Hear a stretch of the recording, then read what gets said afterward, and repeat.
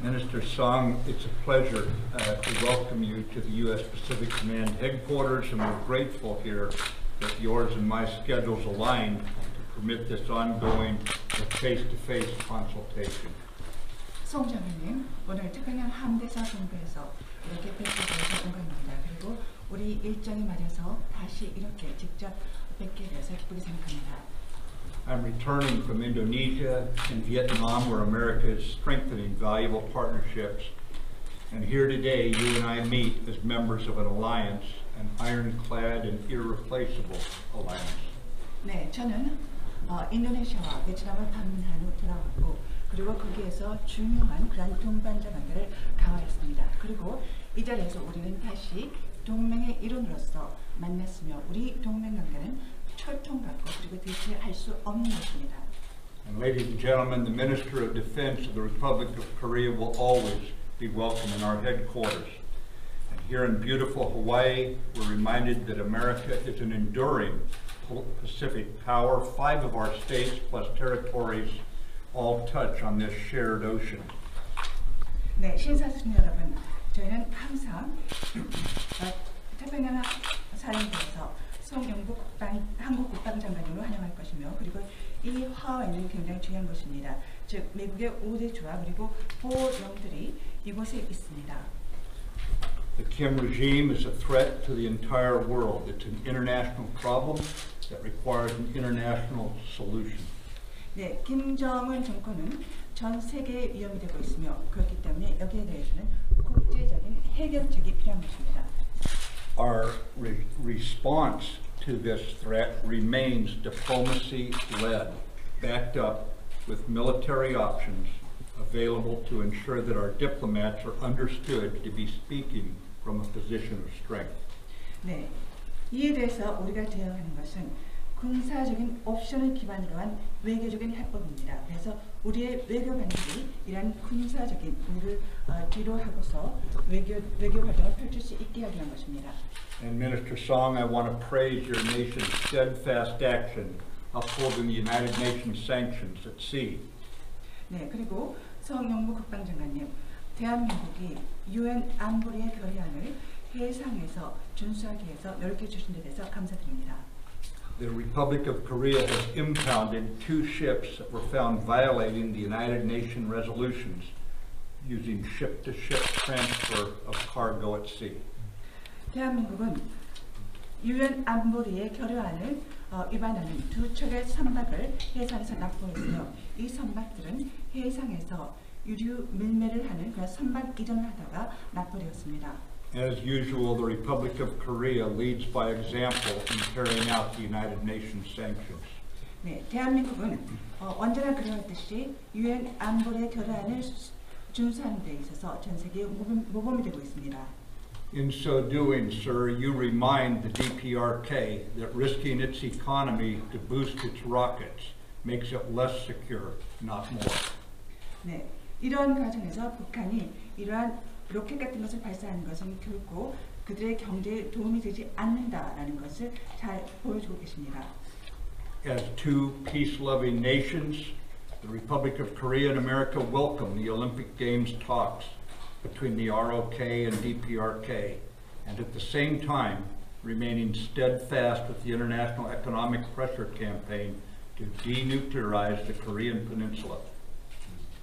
네, 평화를 살아나는 한미 양국은 올림픽을 계기로 개최되는 남북 대화를 환영하는 바입니다.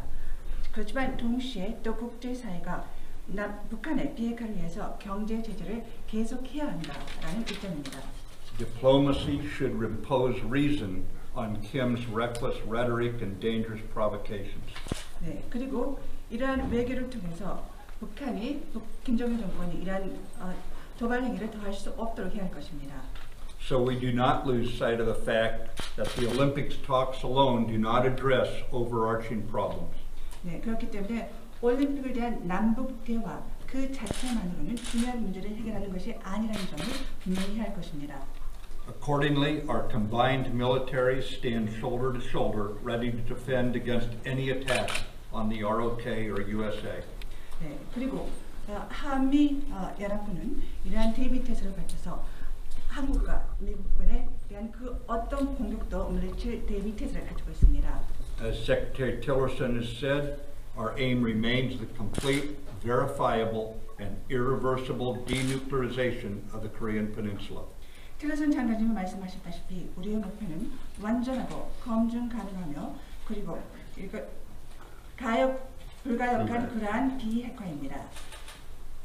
And Russia, France, the Chinese, United Kingdom, United States, and others in 3 unanimous Security Council resolutions have spoken with one voice. 네, 그리고 러시아, 프랑스, 중국, 영국, 그리고 미국은 이러한 세 차례에 걸친 UN 안보리 결의안에 대해서 한 목소리를 냈습니다.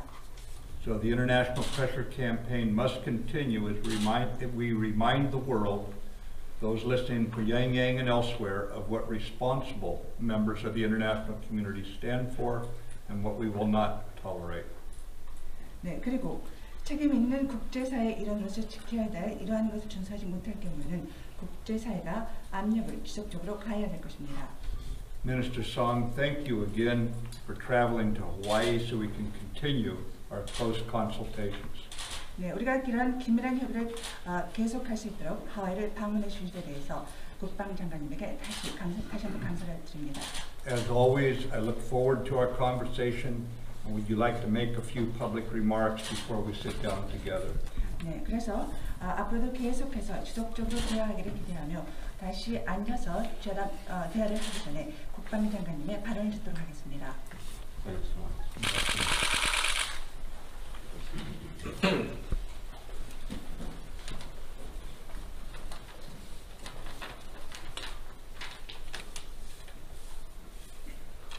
매티스 장관님, 저도 제가 이 방에 한 서너 번째 오는 것 같습니다. Secretary Mattis, Admiral Harris, I believe this is the 3rd or 4th time that I've been in this room. 제가 현역 때도 여기 왔었고 또 다시 여기서 이렇게 기자 여러분들과 만나니까 더 반갑습니다. And I've been here as an active duty Navy officer, and now that I'm here as the Minister of National Defense, especially with the journalists, I would like to say welcome, and it is great to be back. 먼저 우리 매티스 장관님께서는 동남아 순방 등 바쁜 일정에도 불구하고 이곳 하와이 태평양사에서 만나게 되기도 더욱더 반갑습니다. First, Secretary Mattis, I know he has a very busy schedule that has spanned the entire Southeast Asia recently, and despite his busy schedule, it is great to be able to see him at this place in Hawaii, the Pacific Command. 매티스 장관님과 본인은 평소 1년 365일 동안 상시 긴밀한 소통을 유지하면 물론 가급적 자주 만나는 기회를 갖자는 공감대를 갖고 있었습니다. Secretary Mattis and I share an understanding that we should not only maintain close communication at all times, 365 days a year, but also that we should be able to see each other as often as possible. 근본 만나는 회담은 평소부터 잘 이해하고 있는 동맹으로서 항상 함께한다는 양국 장관의 신뢰감을 잘 느끼시리라 믿습니다. And I believe this conference can speak to the shared confidence of myself and Secretary Mattis, that we both understand each other well, and that as an alliance we always go together.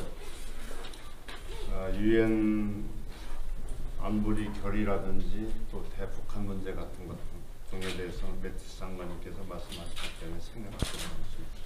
On the issues of UNSC resolutions and the North Korean problem, Secretary Mattis has already spoken at length, so I will not be mentioning much here. 우리 두 사람은 오늘 회담을 통해서 변함없이 한미 동맹의 굳건함과 한반도 비핵화를 위한 대북 공조를 확인하는 동시에 평창 올림픽의 안전하고 평화로운 개최를 위해서 양국 간 협력 방안에 대해서 논의할 예정입니다. Through this conference, Secretary Mattis and I will be discussing the firm ROK U.S. Alliance, as well as reaffirming the firm coordination between the ROK and U.S. against North Korea in order to denuclearize the Korean Peninsula. At the same time, we will also be discussing some measures of cooperation between our two countries to ensure the safe and peaceful opening of the Pyeongchang Winter Olympics. 또한 우리 한국의 문재인 대통령께서 남북 대화와 미국 대화를 남북 대화는 미국 대화를 견인하기 위한 대화라고 말씀하신 데 대해 우리 매티스 장관과 같이 의견도 교환할 예정입니다. And Secretary Mattis and I will also be exchanging our opinions on President Moon Jae-in's statement that the inter-Korea dialogue is a dialogue ultimately to draw out North Korea to a dialogue with the United States. 아울러 우리는 한미연합 방위태세를 한층 더 강화하기 위한 다양한 동맹 현안에 대해서도 협의하고 이번 회담이 동맹의 결속력을 더욱 강화시키는 계기가 될 것으로 확신합니다. Furthermore, we will also be discussing some of the alliance issues in order to further strengthen the combined defense posture. And I believe and I am certain that this conference will be another opportunity for us to further consolidate and strengthen the alliance. 오늘 오후에 매티스 장관과 웰버 해리스 제독하고 깊고 긴밀한 대화를 나눈 것을 다시 한번 기쁘게 생각하면서 감사드립니다. I would like to once again emphasize that I am delighted to be here with Secretary Mattis and Admiral Harris, and this afternoon I am looking forward to the deep and honest conversation that we will be having. Thank you. Thank you, Yin, and welcome back to Hawaii. Yeah. Thanks, everybody.